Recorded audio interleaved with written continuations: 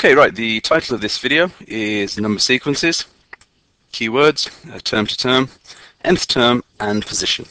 A couple of objectives, find the nth term of a sequence, and also to find any term in a sequence. A personal learning and thinking skill, independent inquirer. Hopefully you'll be able to spot patterns and describe them. Okay, we're going to start off with a simple little example and hopefully build on that to something a little bit more challenging. Right, let's call this example 1. Let's use a different color, and we have 2, 5, 8, and 11. Okay, now that sequence could carry on as long as I wanted it to. I've just done the first 4 terms in this sequence. Right, looking at those keywords, the first one was term to term. A term is basically just the number in the sequence. So that's the first term, second term, third term, fourth term, and so on. The term to term pattern describes going from one term to the next, one term to the next. And you've probably already seen that there's a little pattern there. We'll come to that in a second. The other keyword was nth term, and nth term is something we're going to find in a minute. The last keyword was position. The position is basically where it is in the sequence. So that's the first position, second position, third position, and so on. Right, coming back to that second keyword, nth term. The nth term is what we're going to try and find for this sequence. And the nth term basically just is a description of the sequence. It describes that sequence. Not only does it describe it, but it also gives us a way of finding any other terms along that sequence that we're not given. So let's say if I wanted to find the 50th term, I could use the nth term, which I'm going to find in a minute, to help me to do that. Right, now in order to find the nth term, in order to describe this sequence, what we need to do first of all is to spot a term to term pattern. Now you can see straight away, hopefully, that there is a term to term pattern here, and it is that it increases by 3 every time. So that goes up by 3, that goes up by 3, and so on. And we can assume that this sequence continues to go up by 3 every time. Now, that helps us to describe the term, describe the sequence rather, and to give the nth term. Now, there's also something else that goes up in 3, and that's what's going to help us to give the nth term, and that is the 3 times table. So if we just quickly write the 3 times table over here, and I'm not going to write all of it, just the first 4, so you can see that the 3 times table also increases by oops, 9. That wasn't too good, so I should rub that out. Increases by 3 as well. So there you go, 9, 12, increases by 3. You can see that very clearly there. It goes up by 3 every time. So there's a relationship between the 3 times table, or the answers to the 3 times table, and our sequence. The relationship is that our sequence increases by 3 every time, and so does the 3 times table. And again, I could have carried that on as long as I wanted to. Now, in order to describe our sequence, we've first got to be able to describe the 3 times table, and you probably already can. It's called the 3 times table. Another way of describing it would be that it's always 3 times a number, or any number. So this number could be any number I wanted it to be. Another way of writing that, as we often do in maths, instead of any unknown number, we can write a bit of algebra. So we can say the 3 times table is 3 times any number. We'll just call any number n. And also in algebra, we don't usually write the times sign because it can get confused with the letter x, which we often use in algebra. So we can just call the 3 times table 3n. And that's just a description of the 3 times table. So the 2 times table would be 2n, 2 times any number. The 4 times table would be 4n, the 5, 5n, and so on. So, in starting to describe this sequence, we can say it's something to do with the 3 times table. So, it's something to do with 3n. That would be the first part of the nth term. And the nth term is basically an algebraic expression. That's what we're going to come to at the end of this. Now, you can quite clearly see that this sequence is not the 3 times table. It has something to do with it, because it increases in 3, but it's not, because those numbers are not in the 3 times table. They're not answers, or they're not multiples of 3. So let's just jot down our 3 times table above that, and then compare it. Well, you can see hopefully straight away that our sequence is the 3 times table minus 1. Okay, 6 minus 1 gives us 5. 9 minus 1 gives us 8. 12 minus 1 is 11. So our sequence, 2, 5, 8, 11, is the 3 times table less 1 every time. And that is the nth term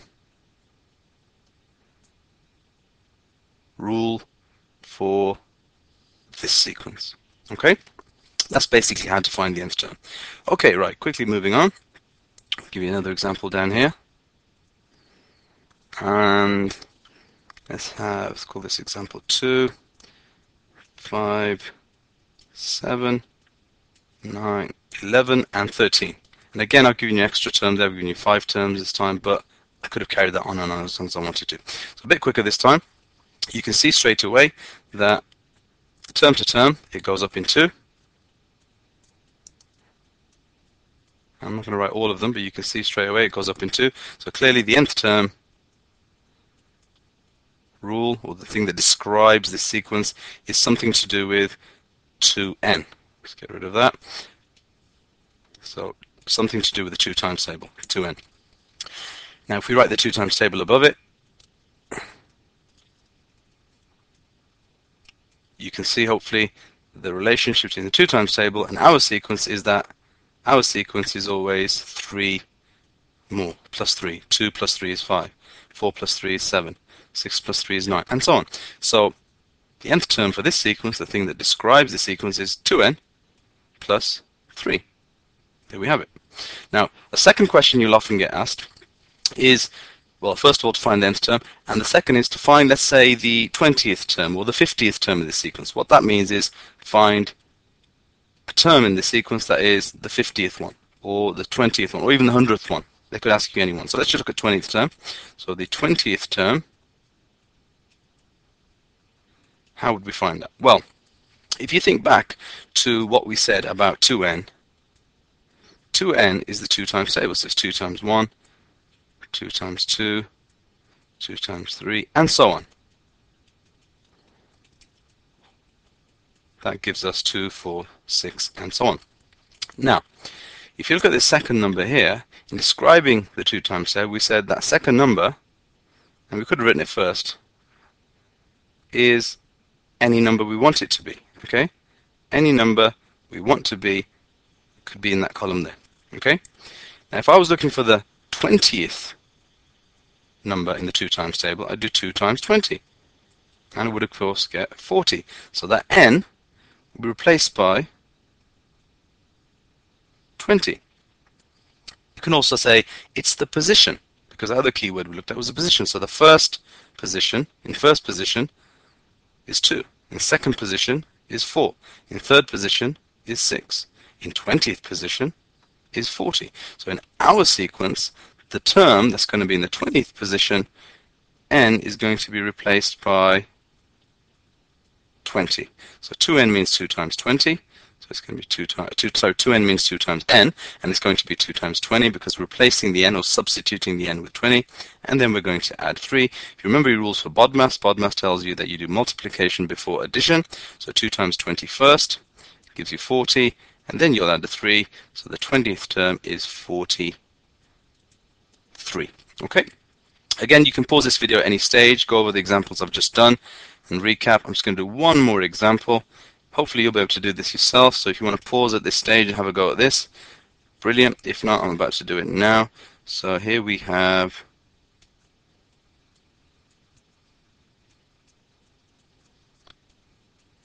and again, I could carry that on as long as I wanted to. So hopefully you can see straight away that it's a simple number sequence that's going up by 4 every time, so it's increasing by 4. And what do you know that increases by 4? It's the 4 times table. So the nth term for this sequence is something to do with the 4 times table, which we can describe as 4n. If we write the 4 times table above that, you can see that it's actually not the 4 times table, and that there's a difference. From the 4 times table, we're always 5 more, so we're adding on 5. So our sequence is the 4 times table plus 5. And if I was to ask you to find the 20th term, again, you might want to pause at this stage. I simply replace that n with 20. 4 times 20 plus 5. Again, BODMAS tells you to do the times before the add. 4 times 20 is 80. 80 plus 5 gives you 85. And one more last example. If I was asked to find the 100th term,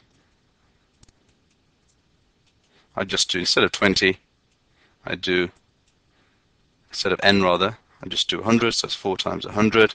Then I'd add the 5. Times before add, 4 times 100 is 400, plus the 5 gives you 405. Okay, right. Quick recap. We looked at number sequences, term to term.